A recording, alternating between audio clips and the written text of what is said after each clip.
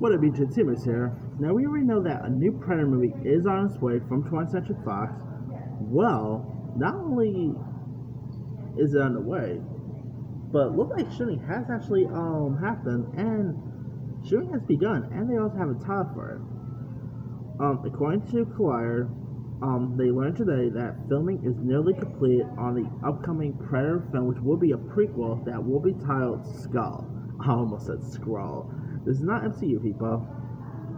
The site connected with Jungle Cruise producer John Davis and John Fox, who confirmed that the film's title Skull, while also revealing that Dan Trachtenberg, who also directed 10 Cloverfield Lane, that the upcoming Predator movie will be an origin about the Predator's first journey on this planet.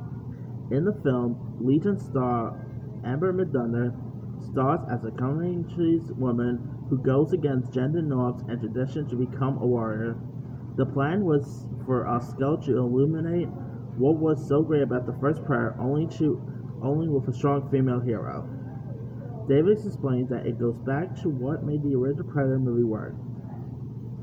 It's the ingenuity of a human being who won't give up, who's able to observe and interpret, basically being able to be a stronger, more powerful, well-armed force.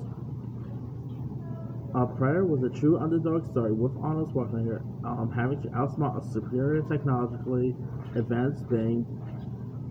This time, Midthunder gets to best the alien hunter. And rumor has it this might go to Hulu instead there, so that's a little disappointing right there. But to be honest, after the performance of the last Predator movie, I could probably see why they want to send this thing to Hulu, because who knows if another Predator movie will actually, even do well. So yeah. But hey, the original Predator film is so iconic. I mean, it'll be cool if Arnold pops up, but if this is a prequel, I guess it takes place before the events of the original one.